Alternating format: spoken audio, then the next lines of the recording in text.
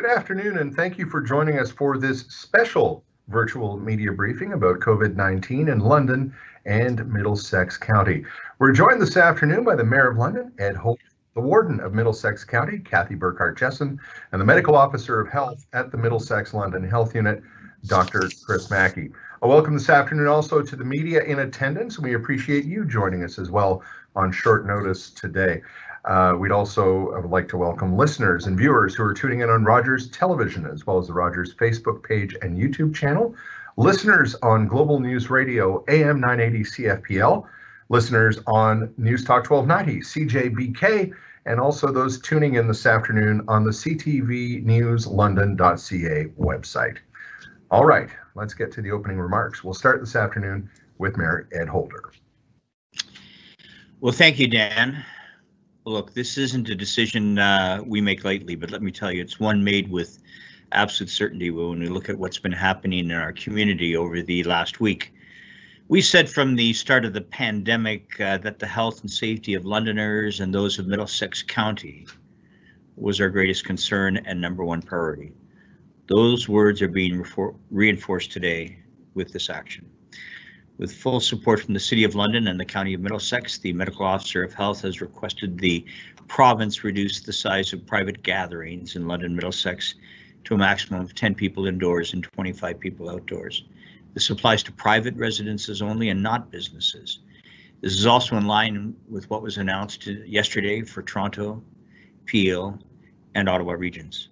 Now, those who organize or host illegal social gatherings can be fined a minimum of $10,000, and those who simply attend such parties and gatherings can be fined $750. And look, the reality of where we find ourselves right now is undeniable and unnerving. It's also unacceptable. We haven't seen a two-day case count such as we've experienced over the last 48 hours since mid-April.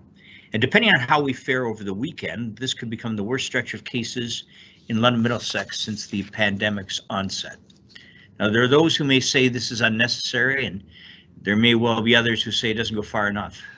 But it is my firm opinion that the actions being announced today are rapid, reasonable, and responsible. It also does not preclude us from taking additional measures in the near future if this recent surge is not reversed. Ultimately, however, while various restrictions and public health orders may lessen the risk, it can only be fully contained by the actions we commit to ourselves and each other as part of a caring and compassionate community. Please wear a mask, physically distance, avoid large crowds, wash your hands.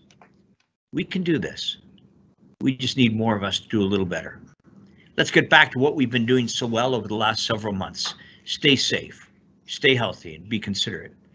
So before I turn it over to Warden Burkhart-Jessen, I'd like to close on a lighter note by wishing friends in London and across the region who are celebrating Rosh Hashanah at sundown tonight a happy, prosperous, and sweet New Year.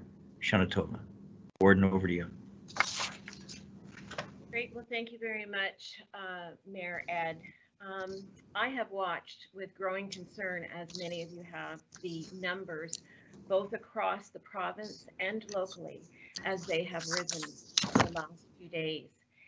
And this rise only highlights the need for continuing vigilance when it comes to following COVID protocols. To the residents in Middlesex, while the recent outbreaks that we are learning about and that we've learned about in the past few days are in London, the information that has been shared recently by the health unit shows how quickly and in some cases how silently COVID-19 spreads.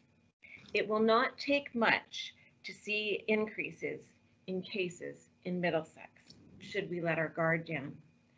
We only need to look to our neighbors in the United States to see how, as cases began to increase again this summer, rural areas were hit. So as the mayor has just said, with the health and safety uppermost in our mind, with concerns for our residents in the county and the city, I fully support the actions that Dr. Mackey is requesting. It is important that we all act responsibly so that we all remain safe. We must be mindful of adhering to physical distancing requirements.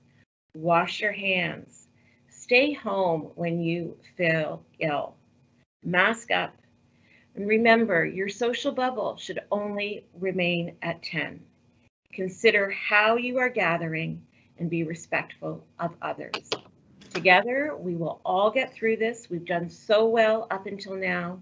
Now is not the time to let our guard down, and we will get through this as long as we look out for each other and look out for ourselves. Dr. Menke. Thank you very much, Mr. Mayor and Warden Burkhart Jessen. We find ourselves in a very unfortunate situation.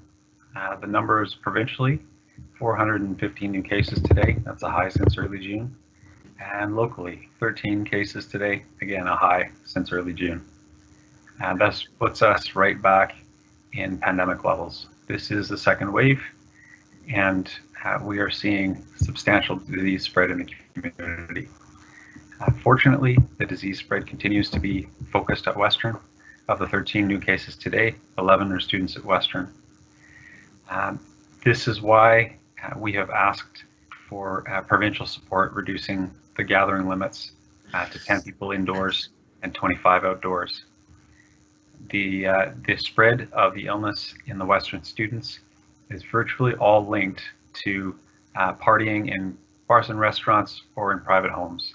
Of the 11 Western cases today, 9 are associated with a house party, that second cluster we mentioned earlier this week.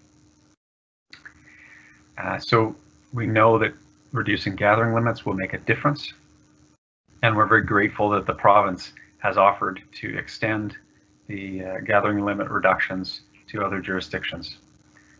From my understanding, that may happen as early as an announcement today and possibly implementing over the weekend, and in any case, we're grateful for that.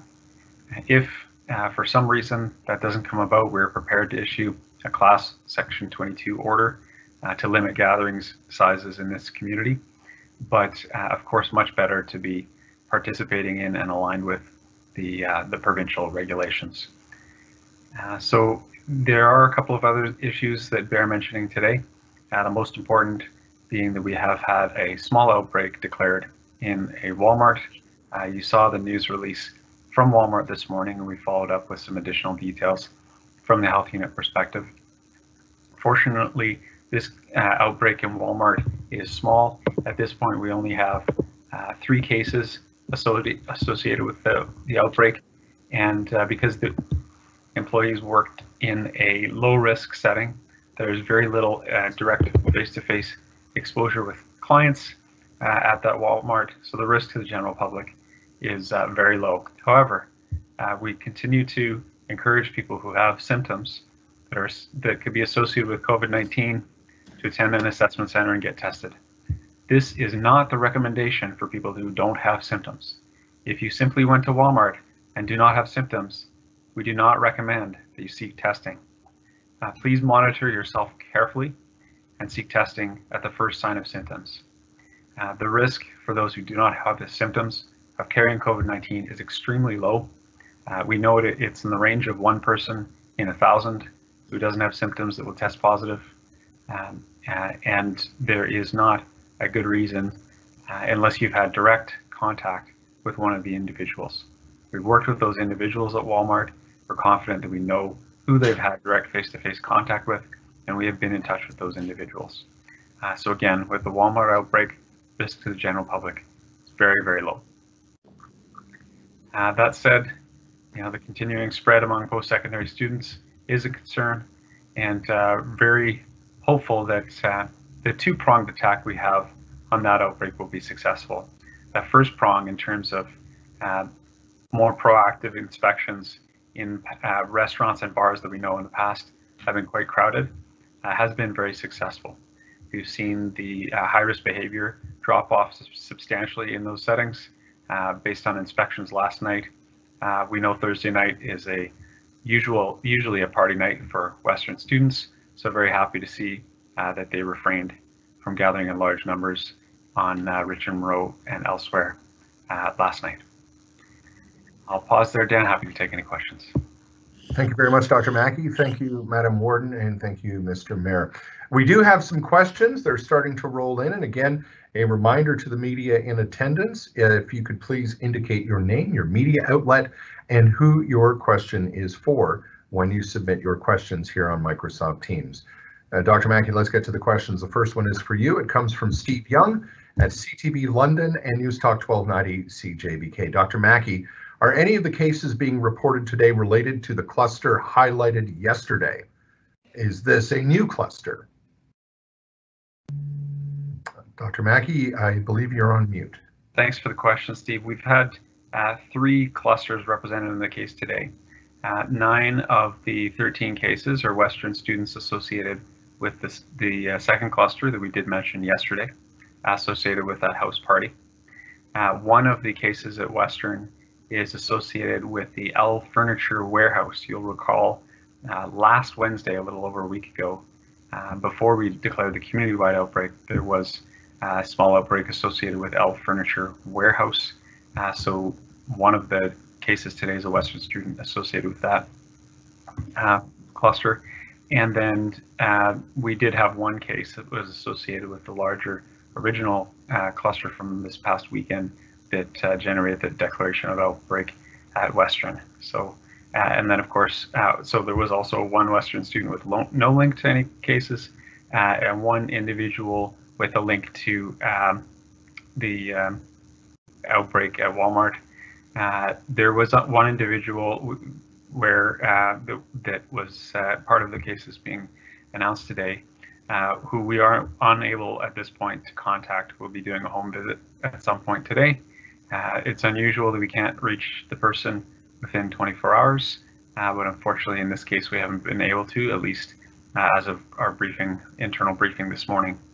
So we're continuing to work on contacting that person to identify any potential links. All right, thank you, Dr. Mackey. So that is for the 13 cases reported today on the Middlesex London Health Unit dashboard, which is on our website at healthunit.com. A follow-up question, Dr. Mackey, from Steve Young once again. With Fanshawe starting up next week, do you have any thoughts of a COVID-19 testing center being set up on campus at Fanshawe College? Yeah, so I know this is something that Fanshawe is considering. They do have primary care resources at Fanshawe for student health. So our hope is that Fanshawe would be able to make testing available, and we're certainly support them in terms of obtaining swabs and making sure that samples get processed. All right, the next question, this, Dr. Mackey, I believe is also for you. It comes from Jennifer Beeman at the London Free Press. How many Western students have tested positive? What are their conditions? So the Western students that have tested positive was 28 by the end of yesterday. We've added 11 today, so we're now at 39 Western students that have tested positive since this past weekend. So that's not from the whole outbreak, for the whole pandemic, but for the outbreak period that we're talking about, the past week or so, we're at 39. Their conditions, as far as I know, are good. Not aware of any of those students requiring hospitalization at this point.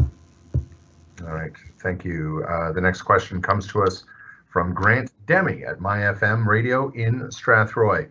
Dr. Mackey, I'm thinking this one is for you as well. Would schools, and more specifically class sizes, be impacted by this section order, or would classes still consist of more than 10 students? So the gap that we're trying to fill here is really about private gatherings, particularly those in people's homes or other outside of a facility. Businesses are already under significant restrictions and regulations, and from what we've observed, there's a lot of compliance. We also have people reporting any businesses that may be deviating from regulations, and we're able to handle that in terms of the coordinated actions between city bylaw, the public health inspectors, and the police. So the city or county bylaw.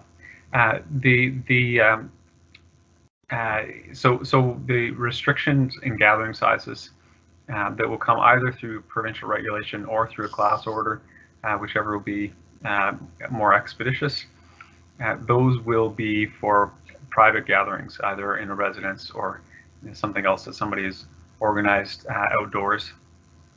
For businesses, this won't change the restrictions or regulations under stage 3 for which businesses are currently operating. All right, thank you, Dr. Mackey. Let's go to our next question. This one comes from Ilan Peterson from the Western Gazette. Dr. Mackey, will the MLHU be making any recommendations to Western about any changes on campus in light of the potential new gathering limits? Yes, we've had substantial discussions with Western at this point in terms of the activities on campus, as well as messaging to students and use of the code of conduct at Western to ensure that students are behaving safely.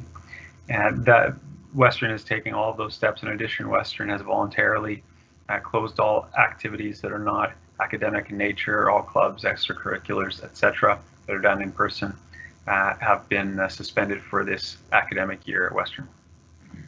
All right, let's move on to our next question. All right, another question from Jennifer Beeman. Dr. Mackey, if the province doesn't come through today to extend the gathering size restrictions, when will you issue the Section 22 order? So we would be looking to issue that as soon as possible, either Monday or Tuesday next week. But at this point, we do anticipate that the province will be able to add us to the provincial regulation. The advantage there is aligning and also timing. The Section 22 class order takes a week to come into effect, and we believe the province is willing to move more quickly than that. All right, thank you, Dr. Mackey. Okay, we are going to Jennifer Beeman at the London Free Press. Yes, she just asked that question. Kate Dubinsky at CBC News in London. This one is for Dr. Mackey. Dr. Mackey, when did the house party associated with the 9 students at Western happen?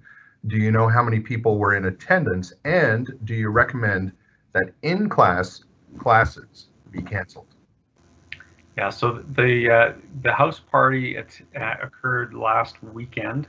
This is why we're still seeing some cases appearing now related to that one party.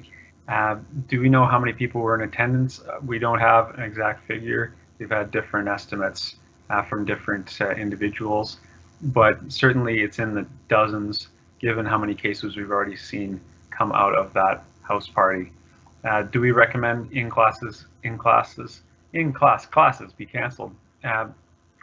We're not recommending closing in-person classroom activities.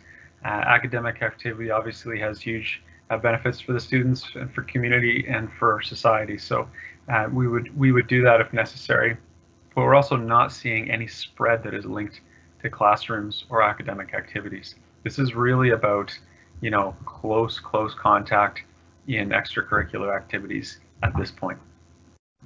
All right, let's go on to the next question. And this next question is from Jane Sims at the London Free Press. And I'm thinking this is for Mayor Holder. Would the city be willing to take an extra step and close down bars and restaurants for a couple of weeks if the caseload keeps rising? Actually, Mayor Holder, if you'd like to start, and Dr. Mackey, if you'd like to comment afterwards. Sure.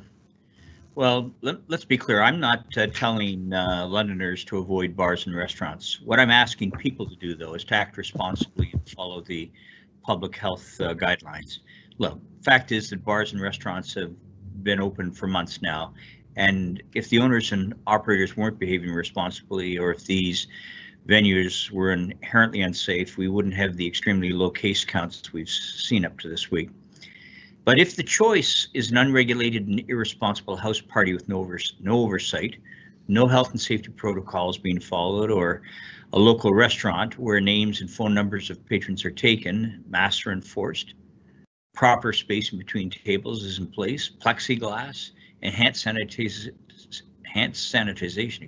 and more, the restaurant and the bar is a far better option. And if we close those, reduce their hours, people who might otherwise have gathered in that environment would likely wind up crowding into those private residences, which is truly the challenge and the intention towards this, the provincial regulation. And those are harder to track, harder to locate, and often more difficult to monitor. So I hope that that clarifies where we are with this. Dr. Mackey, your thoughts? Certainly, and happy to have the warden's thoughts if she's interested as well. So the question around closure of businesses, I mean, this is really what we're all trying to work to avoid. You know, as we've discussed before, there are 3 goals in a pandemic. First of all, is to prevent deaths. Second of all, to prevent illness, and third, to prevent disruption to society. What we've seen is that, you know, we had a conversation with the bar operators on Wednesday, made it very clear what the expectations would be, and they've really stepped up in terms of honoring those. And we've really seen safety improve in those settings where it was problematic. And again, vast majority of restaurant and bar operators have been operating safely all along.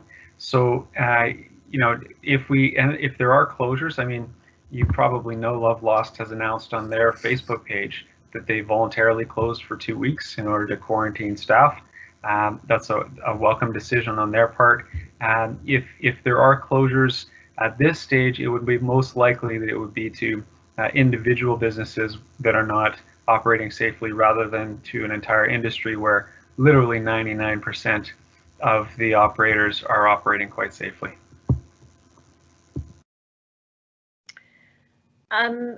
Thanks for that, Dan. You know, I'm just going to echo what the mayor has said and what Dr. Mackey has said. We don't want to get into a position again where we're closing businesses. Nobody wants that to happen. And as the mayor said, if there had been concern with the way our restaurants and patios and bars have been operating over the last few months, both in the city and the county, we would have seen spikes to the case counts, and we haven't seen that in the summer. So for the most part, I do believe that our bars and restaurant owners are acting responsibly. They're working with the health unit. I was on that briefing with Dr. Mackey and the mayor earlier this week, and certainly in no uncertain terms, restaurants know what they need to do, and I believe that they're doing that. So as long as they're doing what they're doing and we adhere to what we're supposed to be doing, then I think we should be able to move forward just fine. Thank you, Madam Warden. Thank you, Dr. Mackey, and thank you, Mayor Holder. Let's go to the next question. This one comes to us from Brian Wood at News Talk 1290 CJBK. A follow-up for the amount of students that Dr. Mackey mentioned. And Dr. Mackey, in reading the question, I think this is more about how we report the numbers. So, Dr. Mackey, you just said 39 total Western students in the last week. Would it not be 49 because of the 28 Western yesterday, plus 10 of the 11 yesterday being Western, and another 11 Western students today? Yeah, so we've only had 47 total cases over the past week. So I'm pretty sure that the 39 from the Western outbreak is the right number. We'll double, yeah, it's 39. We've just double checked that. So it may be that the number 28 and the number 10 came out in relation to the same number of cases. That's likely what you're seeing there. I appreciate the follow-up, Brian. Yeah, thank you, Dr. Mackey. And I do know that between the cases that are reported on the dashboard, which are the total cases from the previous full day, with the last couple of days with things moving as quickly as they have, some of the current case numbers during the day get included. But as Dr. Mackey, we can assure you that 39 is the correct number. A follow-up question from earlier, Dr. Mackey, from Steve Young at News Talk 1290 CJBK and CTV. Will either the provincial order or the class order from the health unit be in place for this weekend? We don't know for sure. Hopeful that we will have the provincial order in place as soon as possible. Class order had the legislation actually prescribes a minimum 1 week delay. When you're ordering an individual or a business, you can make an order that is immediate with the situation that you're seeing in front of you. But when you're ordering a class of individuals, naturally it takes time for those individuals to learn about the class order and to reorganize their lives. So the class order process has a minimum 1 week delay. That's why we're hoping for the province's support to use their regulation, and crossing our fingers that that is in place at least at some point over this weekend. Thanks, Dr. Mackey. And a follow-up question. Actually, it's not a follow-up. It's actually seeking some clarification on the Class 22 order, and it's from Jen Beeman at the London Free Press. If it doesn't affect businesses, but would the Section 22 order or provincial gathering size restriction affect weddings, funerals, or church services? So the new restrictions that we're looking at are really in uncontrolled environments where you have an operator who's responsible for a facility. There is a lot of incentive for that operator to operate safely in order to protect their business or their service from being closed or from being fined. It's where people are gathering in private environments that there currently isn't a lot of regulation or oversight. And, again, very reluctant to take this sort of step. We know that the vast majority of our community is acting quite safely. We know that there have been large gatherings that have been done very safely, whether it's an outdoor wedding or an indoor event where there is adequate space for physical distancing. Restaurants are a great example where operators have gone above and beyond to try and create safe environments in all sorts of innovative ways. But we don't have much that limits that activity in private environments. And so that's what we're looking at here. All right, let's go to the next question. This one is from Kate Dubinsky at CBC London. Dr. Mackey, when did the house party associated with the 9 students at Western happen? Do you know how many people were in attendance? And do you recommend that Western or Fanshawe we already answered this one. I apologize. All right, let's move on. So much happening on the question form this afternoon. Another question from Jennifer Beeman at the London Free Press. Dr. Mackey, evidence of community spread in London was low through the summer. We knew the infection origin for most cases. How did the initial cases that fueled these Western student outbreaks arise? Is there evidence to suggest someone unwittingly brought the infection to London when moving from a harder hit region of the province, as for instance, the GTA? I think that would be a reasonable speculation, Jennifer, but we don't have evidence around that at this point. We do know that when Western students, returned and started partying, that's when we saw cases, but we don't know where those first cases acquired their infection. That's definitely something we're still investigating. But at this point, we're far enough out that people aren't necessarily able to remember what they did, a week or two ago.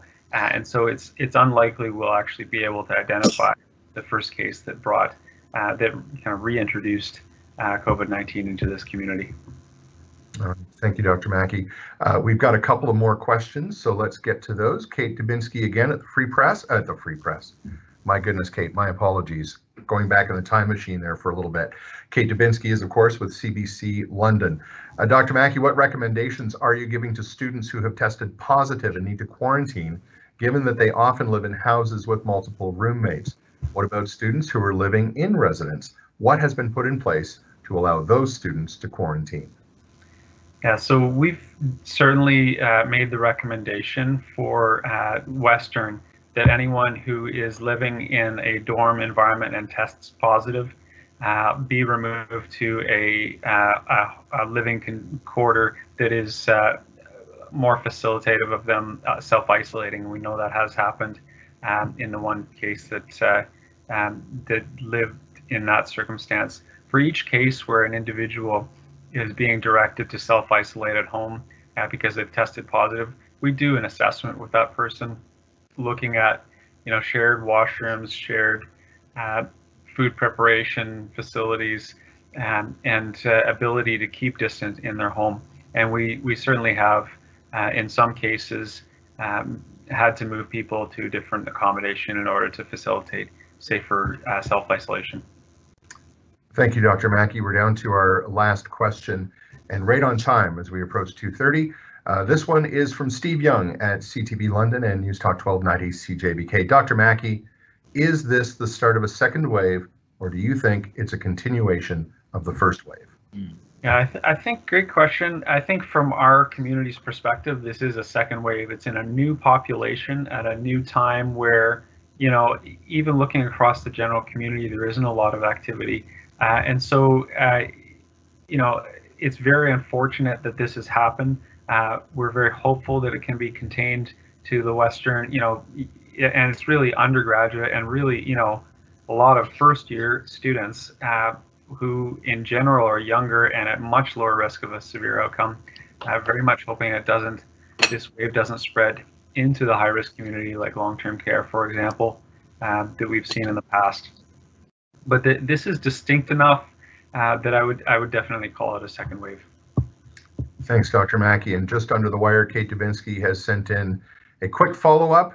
And seeing as I misidentified her media outlet a moment ago, I'm going to let her have this one. From Kate, Dr. Mackey, quick follow-up. You've got students to be moved if they can't self-isolate. Where? Do they go to hotels provided by the health unit?